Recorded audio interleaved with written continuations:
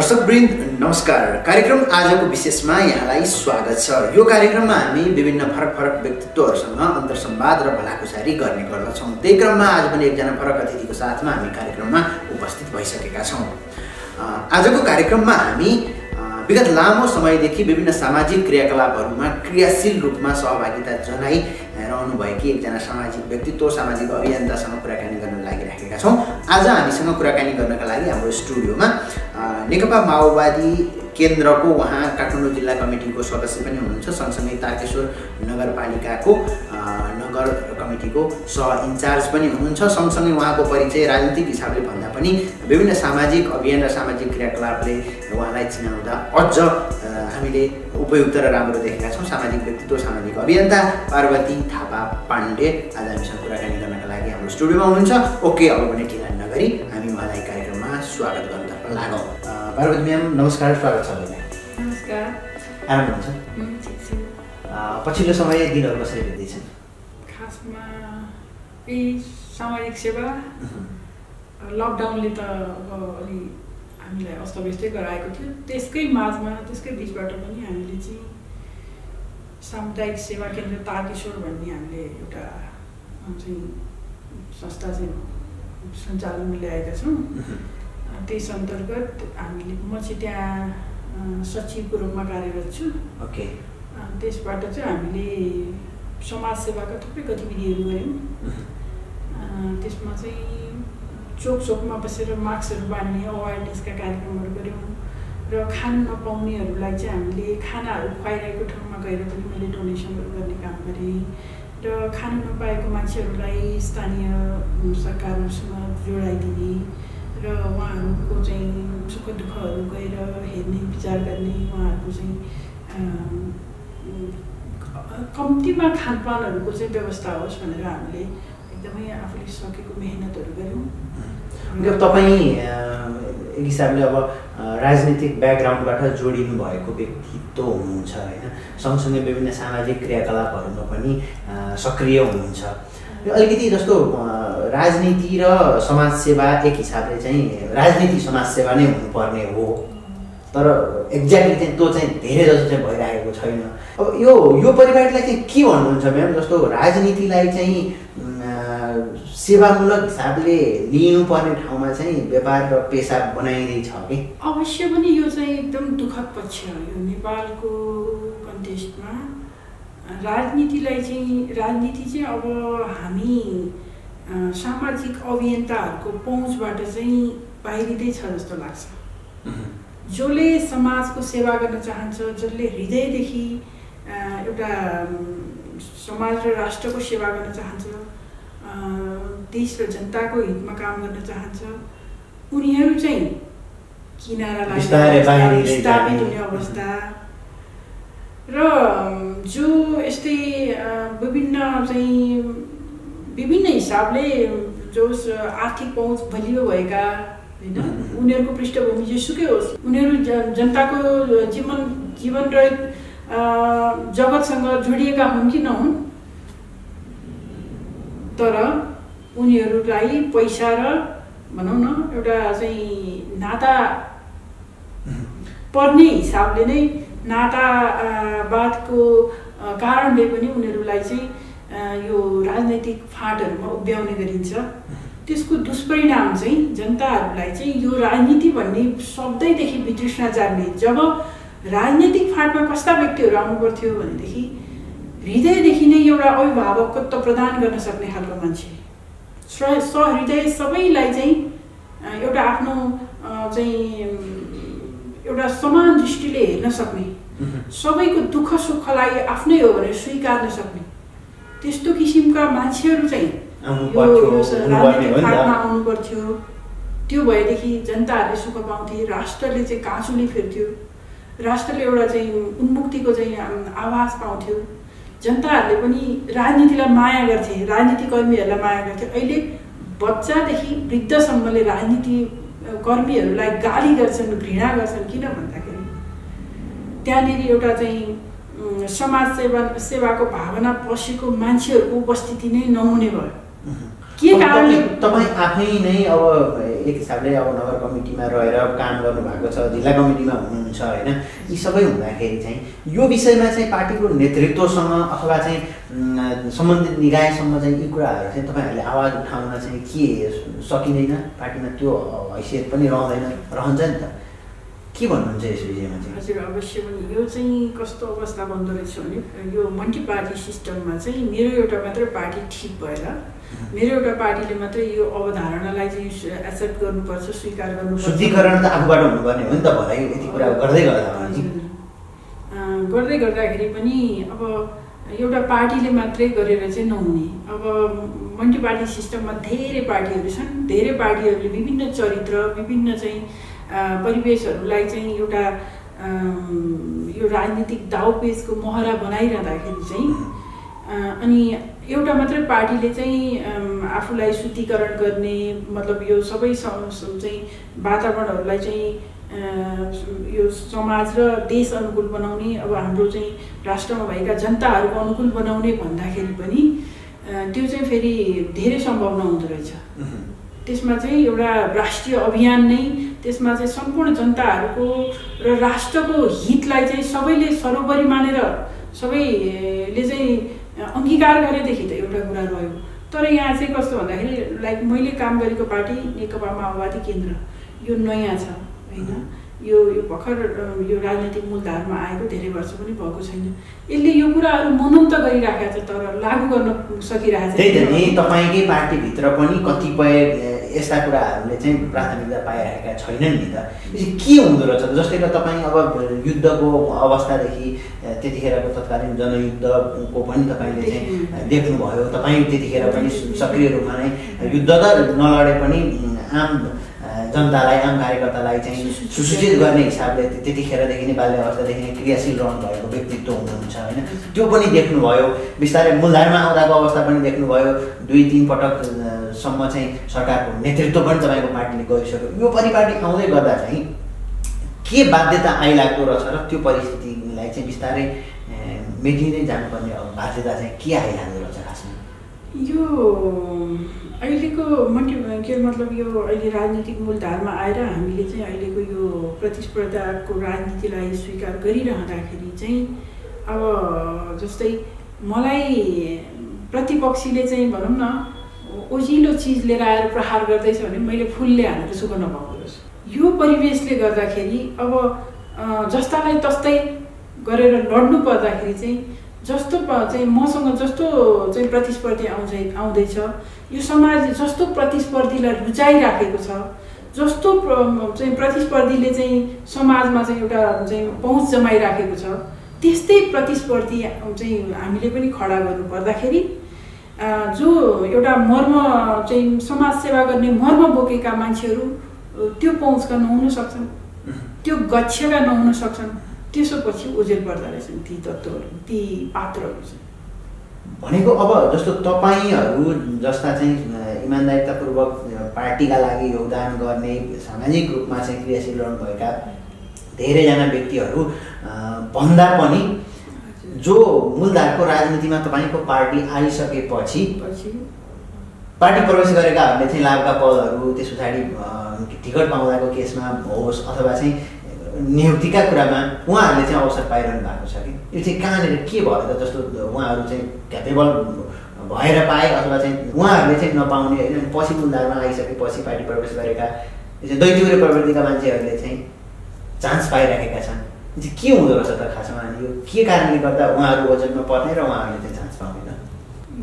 मेरो पार्टीमा र मैले काम गरिराखेको पार्टीमा ठ्याक्कै पुरै चाहिँ दैत्य प्रवृत्तिका मान्छेहरू मात्रै हाबी छन् भनेर चाहिँ मलाई लाग्दैन। किनभने जो हिजो जनयुद्धको एउटा सपना देखेर परिवर्तनको एउटा सपना देखेर चाहिँ एउटा भनौँ न एउटा राष्ट्रको यो परिवर्तनका खातिर सम्पूर्ण तरिकाले चाहिँ यो जनताहरूलाई चाहिँ एउटा युद्धको आधी बेहेरीमा समेटिराख्नुभएका चाहिँ सबैलाई चाहिँ समाहित गरिराख्नुभएका सम्पूर्ण नेतृत्वहरू लगभग राजनीति फिल्डमै हुनुहुन्छ, उहाँहरू स्थापित रूपमै हुनुहुन्छ। अहिले पनि उहाँहरूले नै चाहिँ यो पार्टीको चाहिँ भनौँ नेतृत्व गरिराख्नु भएको छ, पार्टीलाई अगाडि बढाइराख्नु भएको छ। केही मात्रामा आवश्यकता परेको थोरै पात्रहरू चाहिँ जस्तै अहिलेको परिवेशले र अहिलेको चाहिँ भनौँ न एन्टी पार्टीका मान्छेहरूसँग लड्नु पर्दाखेरि मागेका केही थोरै थोरै पात्रहरूलाई मात्रै इन्ट्री गराएको सम्पूर्ण हिसाबले चाहिँ त्यो नयाँ मुहार र अहिलेको मान्छेहरूलाई मात्रै सम्पूर्ण चिज सुम्पिएको अवस्था चाहिँ छैन। अब यस्तो हो जस्तो ओडाकै टिकट दिने केसमा चाहिँ व्यापारीहरूले टिकट पाइराखेका छन् होइन, त्यो कुरा त तपाईँहरूले ग्राउन्ड लेभलमा रहेर काम गरेर तपाईँहरू हामीभन्दा धेरै त तपाईँहरूले महसुस गर्नुभएको छ नि त। यो चाहिँ के राजनीति अलिकति महँगो भएको, खर्च पनि गर्नुपर्ने अवस्था भएको हिसाबले चाहिँ अब जो इमान्दारितापूर्वक काम गरिराखेका छन् उनीहरूसँग चाहिँ खर्च गर्न पैसा नभएर टिकट नपाएका के रहेछ त यो चाहिँ खासमा? यो देशभरिको अरू पार्टीहरूको अथवा माओवादी केन्द्रकै कुरा गर्नुपर्दा चाहिँ यो चाहिँ के रहेछ त समग्र? तपाईँले त अब यो कुरालाई पनि नजिकबाट हेर्न पाउनु भएको छ नि त, के रहेछ यसमा चाहिँ? समय सापेक्ष जस्तो किसिमको पात्र चाहिँ उभ्याउँदाखेरि आफ्नो पार्टी विजयी हुन्छ, त्यो किसिमको पात्र चयन गर्ने सवालमा चाहिँ कहिले कहिले गैर राजनीतिक पात्रहरूलाई पनि उभ्याउनु पर्ने स्थितिहरू आउने। त्यो भनेको चाहिँ जसले समाजसेवा गरिरहन्छ उसलाई प्राथमिकतामा पालिनुपर्ने चाहिँ कुरा हो। तर मैले अघि नै भने यो कुरा फेरि पनि भनेको यसरी बुझौँ न, जस्तै जनता पनि यस्ता भइदिए कि उनीहरू पनि अब बिग्ने अवस्था पनि हुन सक्ने भयो, अथवा परिस्थिति अनुकूलको पात्र नहुँदा होइन विचार मात्रै लिएर जाँदा चाहिँ चुनाव जितिने सम्भावना चाहिँ के कम भएको हिसाबले चाहिँ त्यसरी आगन्तुक व्यक्तिहरूले पनि चान्स पाएका हुन्छ, त्यो भन्न मिल्छ? यसमा चाहिँ मेरो अलिकति छुट्टै फरक मत छ। म कहाँनिर कन्भिन्स भएको छु भने हाम्रो देशमा नेताहरूभन्दा जनताहरू चाहिँ अझ डेन्जर, अलिक उहाँहरूको प्रवृत्ति अलिक फरक किसिमको। त्यो हामी सबैले बुझेको कुरा हो। केन्द्रमा भन्दा धेरै राजनीति जनताहरूले लोकल लेभलमा चाहिँ ओडामा हुन्छ, ओडामा र जनताहरूले हजुरले कहिल्यै पनि यो नसोचिसो कि डाकुहरूको र डाकाहरूको नेता जोगी हुँदैन, बुझिसो है? नेता पनि आएको ब्याकग्राउन्ड त्यही नै हो हजुर, होइन? अनि हामीले के बुझ्नुपर्छ भने जोगी नै आएछ भने पनि यो जनताले, नेपाली जनताले त्यो मान्छेलाई डाका बनाएर छोडिदिने। जब ऊ डाका बन्दैन, ऊ पलायन हुनुपर्ने, ऊ चाहिँ राजनीतिबाट हात दिनुपर्ने, ऊ समाजसेवाबाट हात दिनुपर्ने, उसको उपस्थिति त्यहाँनिर चाहिँ अर्थवत् नहुने स्थिति बन्दो रहेछ। त्यसैले मैले हाम्रो नेपाली हाम्रो यो जनताहरूको मानचित्रलाई मैले यसो मूल्याङ्कन गर्दाखेरि नेता मात्रै चाहिँ भनौँ न खराब अथवा नेता मात्रै चाहिँ पैसा भएको खोज्नुपर्ने होइन, जनताले मागे चाहिँ त्यो रहेछ। किनभने नेपाली जनता काम नगर्ने, सबै कामकाजी होइन, सबै कुराकाजी, तर जीवन हाइफाइकोले जिउनु पर्ने, न्युरिन कोही नहुने। मैले यतिसम्म देखेँ कि नेताले भनेको काम गर्नु हुँदैन, समाजसेवीले भनेको काम गर्नु हुँदैन, न्युरिन हुँदैन, माटो छाम्नु हुँदैन। कसैले चाहिँ काम गर्ने मान्छे चाहिँ सानो, बसी खाने मान्छे ठुलो भएपछि त सबैले बसी खा, अनि ठुलो मान्छे बन्नले त बसी खानु पर्यो। त्यो परिपाटी बनाइदिएको त समग्र हाम्रो सोसाइटी समाजले नै हो नि त। गरी खाने मान्छेले उसले चाहिँ भनौँ न सिट ठाडो गरेर भन्नै नपाउने स्थिति छैन। जब बसी खाने मान्छे ठुलो हुन्छ भने ऊ सबैजना बस्न मात्रै चाहने भएपछि त अनि पेटले त मान्दैन। अनि उनीहरू सबैले छल कपटेर यो चाहिँ मतलब यो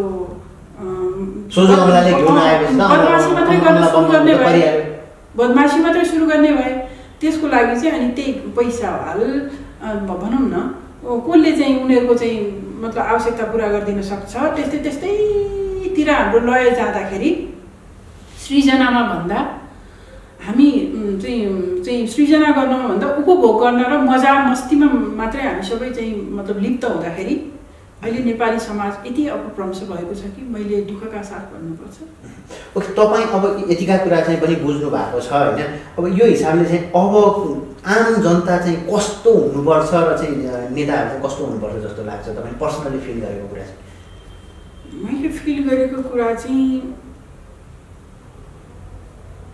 मलाई आफ्नै आत्माले भन्नुपर्दा चाहिँ कस्तो लाग्छ भन्दा एउटा पार्टीको कार्यकर्ता अथवा चाहिँ नेता भएको हिसाबले भन्दा पनि एउटा सच्चा नेपालीको हैसियतले चाहिँ भन्नुपर्दा चाहिँ हजुर मैले एउटा सच्चा नेपालीको हैसियतले भन्नुपर्दाखेरि हाम्रो ठाउँमा प्रचुर सम्भावनाहरू छ। त्यो सम्भावनातिर सबै जनताहरूलाई एउटा आत्मा र स्वाभिमानका साथ आत्मसम्मानका साथ काम गर्ने वातावरणहरू, काम गर्नेहरूको सम्मान होस्, सृजना गर्नेहरूको सम्मान होस्। हाम्रो देशमा चाहिँ अरू देशमा इन्जिनियर भन्छन् भनेदेखि हाम्रो देशमा कामी भनिन्छ काम गर्नेलाई हैन। अनि अरू देशमा चाहिँ कपडाहरूको डिजाइन गर्नेलाई चाहिँ कति राम्रो राम्रो उपमाहरू दिएको छ भने हाम्रो ठाउँमा दमाई हैन। अनि कति हेला गरिन्छ। सृजना गर्नेहरूले जहिलेसम्म हाम्रो देशमा सम्मान पाउँदैन, काम गर्नेहरूले जब चाहिँ एउटा स्वाभिमानको सास फेर्न पाउँदैन, जहिलेसम्म बसी खाने मान्छे ठुला र गरी खाने मान्छे साना भनेर चाहिँ हामीले क्याटेगोराइज गर्छौँ, त्यति बेलासम्म हाम्रो समाजमा यस्तै गुन्डागर्दी प्रवृत्ति, यस्तै चाहिँ यो लुटेर भए पनि जम्मा गरेको पैसा छरेर चाहिँ चुनावमा भोट बटुलेर चाहिँ अनि अरूमाथि 5 वर्ष राज गर्ने परम्परा हैन चाहिँ अनि यस्तै विकृति विसङ्गतिले यति नराम्रोसँग गाज्नेवाला छ कि अब यो म त भोलिको भविष्य त झनै भयावह देख्छु। जब पाखुरा ठुला हुने चाहिँ अलिकति गुन्डागर्दी गर्न सक्नेले जे गरे नि वाह वाह हुने भएपछि त इमान्दार मान्छेहरू त र अलिकति सज्जन मान्छेहरू त त्यसै पलायन हुने भएनन् र। ओके म्याम, अब तपाईँ राजनीतिक हिसाबले पनि पार्टीगत रूपमा आबद्ध भएर साङ्गठनिक हिसाबले पनि काम गरिराख्नु भएको छ, सँगसँगै विभिन्न सामाजिक क्रियाकलापहरूमा पनि सहभागी हुनुहुन्छ होइन। तपाईँले अब अघि पनि भन्नुभयो कोभिडको टाइममा हामीले कामहरू गऱ्यौँ भन्ने कुराहरू पनि रहे होइन। अब यसका अलावा चाहिँ तपाईँ आबद्ध हुनुभएको चाहिँ सङ्घ संस्थाहरू कामहरू अरू चाहिँ कामहरू लेखनीमा चाहिँ हामीले चाहिँ यस्तो यस्तो काम गऱ्यौँ, हाम्रो प्रयासमा यो हुँदैछ भन्ने के छन् त्यस्ता अहिले गरिरहनु भएको कामहरू चाहिँ?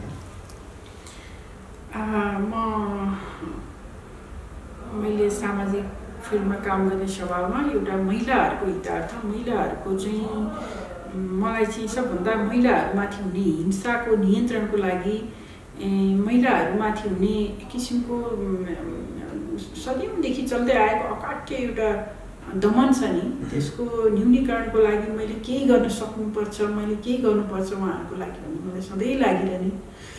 कोही पनि महिलाहरू दमनको शिकार भएर आफ्नो जीवन यो यति अमूल्य जीवन न हिजो थियो न भोलि पाइन्छ थाहा छैन, यो जीवन चाहिँ त्यति जिउँदाखेरि उहाँहरूको चाहिँ त्यो उहाँहरूलाई चाहिँ बाँचेको पनि सार्थक नहुने अवस्था नबनोस् भनेर म चाहिँ सधैँभरि एकदम सचेत रहन्छु र मलाई सबै महिला दिदीबहिनीहरूले त्यही हिसाबले नै मूल्याङ्कन गर्नुहुन्छ। त्यो सवालमा चाहिँ मैले सबभन्दा चाहिँ यो महिला घरेलु हिंसा भन्दाखेरि पनि उहाँहरूमाथि हुने किसिमको महिला भएकै हिसाबले हुने चाहिँ एउटा लैङ्गिक हिंसा अन्तर्गतको सबै भन्दाखेरि चाहिँ यो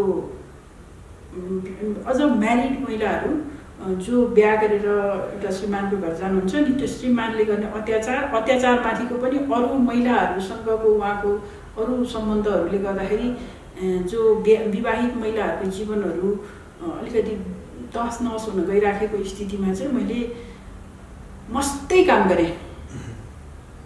त्यो यति भयावह र चाहिँ यो सुकेको खरमा आगो लागेको जस्तै फैलिएको छ कि यसले चाहिँ अब समाजमा त्यो महिलाले पाएको चाहिँ मानसिक पीडाले गर्दाखेरि त्यो बालबच्चाहरूमा समेत असर, त्यसपछि एउटा भनौँ न एउटा जीवन नै एकदम तहस नहस भइराखेको अवस्थाहरूमा चाहिँ मैले उहाँहरूलाई चाहिँ कसरी उहाँहरूले न्याय पाउनुहुन्छ त्यतिसम्मको लागि उहाँहरूलाई कुन किसिमले चाहिँ सहयोग गर्न सकिन्छ। मैले अदालतको ढोकाहरू ढकढकाउनेदेखि लिएर मैले व्यक्तिगत रूपमा गएर त्यहाँनिर गएर केही भूमिका खेल्न सक्नेहरू कुराहरूलाईदेखि लिएर मैले भनौँ न कसरी चाहिँ त्यो कुरालाई न्यूनीकरण गर्न सकिन्छ र उहाँहरूको चाहिँ मेल हुन्छ र त्यो परिवार सही चाहिँ ट्र्याकमा आउँछ भन्ने कामहरूको लागि मैले मस्तै काम गरेँ। त्यो चाहिँ त्यसको लागि चाहिँ मैले नवज्योति महिला उत्थान केन्द्र भनेर एउटा गठन गरेँ। त्यसमा अहिले हामी 160-165 जना महिलाहरू आबद्ध छौँ र त्यहाँ बसेर अनि ती महिलाहरूको लागि हामीले काम गर्ने गर्छौँ। जो महिलाहरू घरेलु हिंसामा पर्नुहुन्छ, जो महिलाहरू विशेष गरिन आफ्नो मैले अझ सासू ससुराहरूबाट भन्दा पनि श्रीमानहरूबाट प्रताडित भएको महिलाहरूको उत्थानको लागि चाहिँ मैले थुप्रै दर्जनौँ धेरै सङ्ख्यामा काम गरेको छु। यो जस्तो शोषणको उत्पीडनको कुरा समाजमा सदियौँदेखि भइराखेको छ होइन। यसलाई अब आजको भोलि यो चाहिँ के भन्छ काँडा बिजेको काँडा निकालेको जसरी निकाल्न पनि सम्भव छैन। यसलाई कम गर्नको लागि चाहिँ के गर्नुपर्दो रहेछ जस्तो लाग्छ म्याम तपाईँलाई चाहिँ खासमा?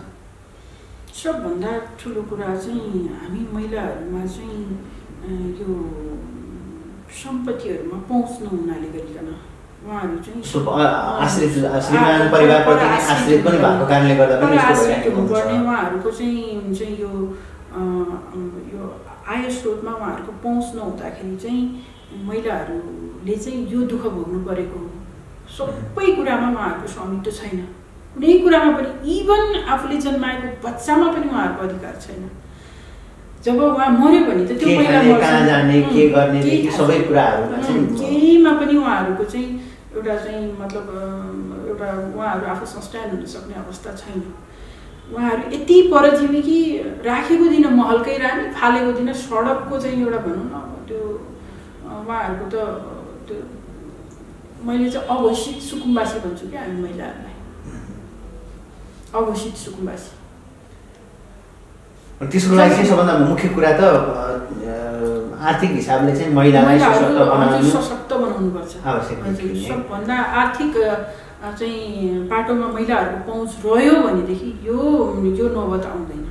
अब अहिले चाहिँ म्याम जस्तो एक हिसाबले तपाईँहरूले सोझो हिसाबले काम गरिराख्नु भएको छ, जो वास्तविक पीडितहरूका लागि न्याय दिनका लागि तपाईँहरूले दिनरात अहोरात्र नगर्ने मिहिनेत गर्नुभएको छ, कतिपय हदसम्म सफल पनि हुनुभएको छ, बिस्तारै गर्दै पनि हुनुहुन्छ। अब अभियानकै नाममा तपाईँले मिडियामा पनि आइराखेका कुराहरू पनि देखि नै राख्नु भएको छ होला, समाजमा भइरहेका कुराहरू पनि यो ब्ल्याकमेलिङको कुराहरू पनि आइरहेका छन् कि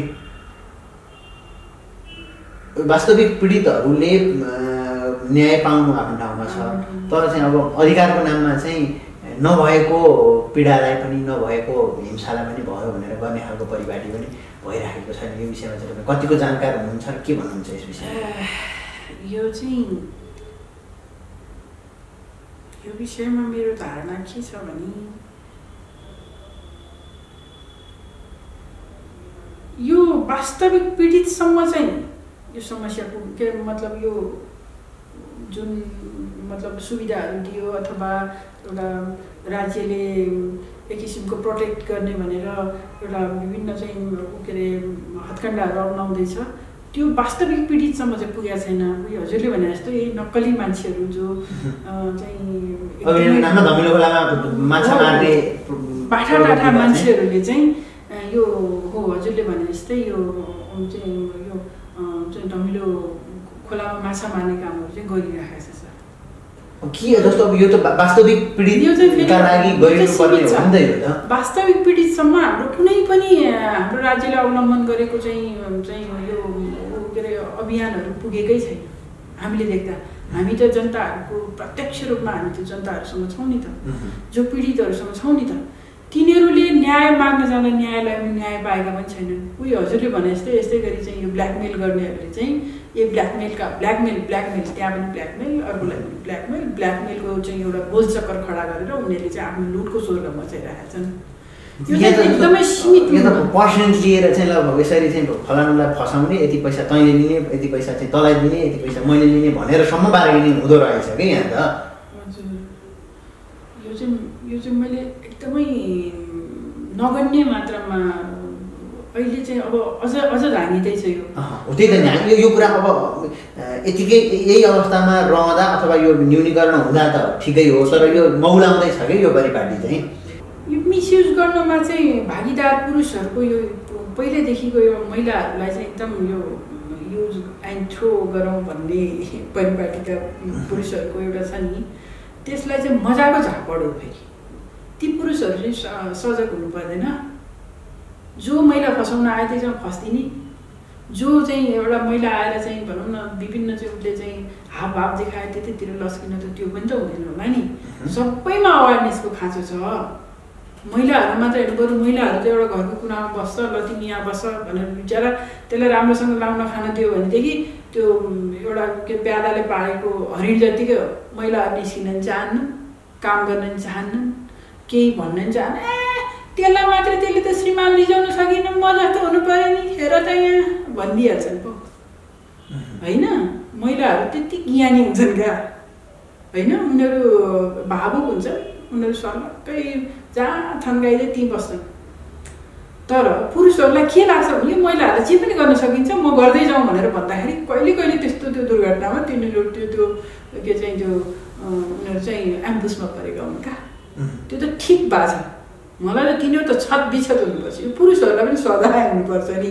यो महिलाहरूले त पहिला पनि यो चण्डीको रूपहरू लिन्थे नि महिलाहरूले, ठिक भएको छ। यो चाहिँ उनीहरूले चाहिँ आफ्नो चाहिँ भनौँ न महिलाहरू मात्रै चाहिँ आफ्नो अभिभावकमा बस्नुपर्छ, महिलाहरू मात्रैले चाहिँ मतलब के अरे यो सबै चाहिँ भनौँ न समाजको कडीहरूलाई पछ्याएर बसिरहनु पर्ने।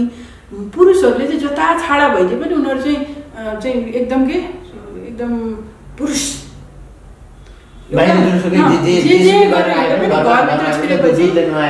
दुधले नहुने शुद्ध त्यस्तो छ। त्यस कारण मलाई त यति नगरी त भएकै छैन कि पुरुषहरू तै लाग्दैन। यति छाडा यिनीहरूलाई अब हामी महिलाहरूलाई चाहिँ प्रकृतिको बोझहरूले अझ थिच्ने होइन होइन। अब हामी महिलाहरूसँग त्यति धेरै उशृङ्खलपनहरू पनि हुन्न, किनभने यिनीहरूलाई व्यवहारिकताले थिच्छ। बालबच्चाहरूको कारणहरूले पनि यिनीहरू चाहिँ धेरै मतलब राम रमिता भनेर हिँड्न पाउँदैनन् होइन। उनीहरू त्यो एउटा सृष्टिको उनीहरूलाई दिएको जिम्मेवारी छ, त्यसमा व्यस्त हुनुपर्ने हुन्छ, घर व्यवहारहरू हुन्छ। अति मुठीभर महिलाहरू मात्रै त्यसरी चाहिँ आफ्नो जीवनै फालेर सडकमा निक्लेर त्यही एम्बुस थाप्नेहरू चाहिँ थोरै छन्।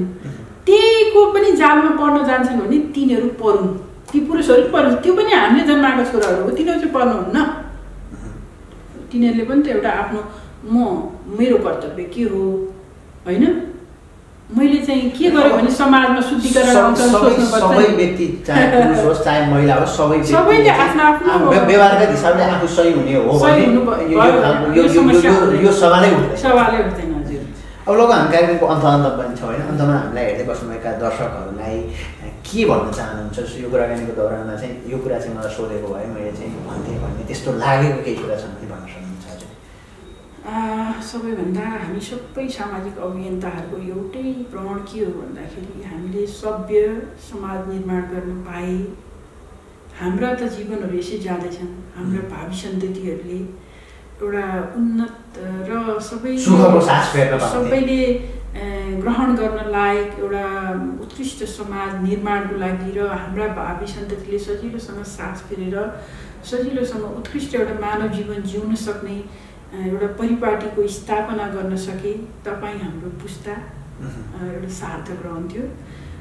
यसको लागि समाजमा विकृति विसङ्गतिहरूको जडै उकाल्नको लागि चाहिँ कसैले आएर गरिदिने होइन। तपाईँ हामीले आफ्नै ठाउँबाट आफ्नै मनबाट सुरु गर्नुपर्छ।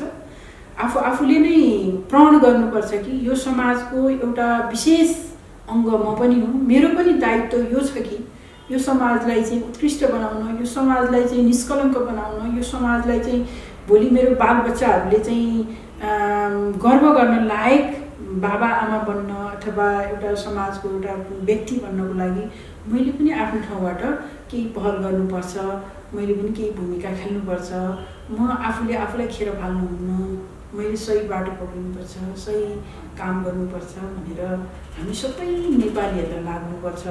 त्यो गऱ्यौँ भने चाहिँ हाम्रा भावी सन्ततिले हिजोका चाहिँ हाम्रा चाहिँ मतलब अग्रजहरूसँग हामीले आजसम्म पनि गर्व गर्छौँ होइन। कति हाम्रा वीरताको गाथाहरूको बारेमा हामी गर्व गर्छौँ। त्यसै गरी गर्व चाहिँ हाम्रा भावी सन्ततिले हामीलाई हेरेर गर्न सकुन् भन्ने चाहिँ मेरो एउटा भित्री आकाङ्क्षा छ। यसलाई चाहिँ सबै हामी नेपाली आमा बुवा दाजुभाइ तथा दिदीबहिनीहरू हामी सबैले चाहिँ आफ्नो तहबाट यो मनन गरेर हामीले आफूलाई चाहिँ सही बाटो निर्धारण गर्दै आफ्नो जीवनलाई चाहिँ एउटा सार्थक र उत्कृष्ट बनाउनको लागि पहल गर्नुपर्छ र मनैदेखि चाहिँ आफैले दृढ सङ्कल्पसहित एउटा सभ्य र सुसंस्कृत नागरिकको रूपमा आफूलाई उभ्याउनुपर्छ भन्ने मलाई लाग्छ।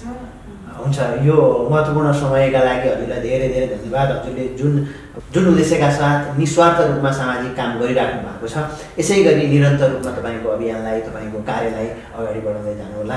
यो समय र साथको लागि हजुरलाई धेरै धेरै धन्यवाद। हस्, नमस्कार। हस्, धन्यवाद। मलाई पनि यहाँहरूले सम्झेर यहाँ हजुरहरूको मिडियासम्म आएर आफ्ना चाहिँ भावनाहरू राख्ने र अरूसँग साक्षात्कार गर्ने अवसर दिनुभयो, यसका लागि हजुरहरूको मिडियालाई पनि मेरो तर्फबाट हृदयदेखि नै नमस्कार।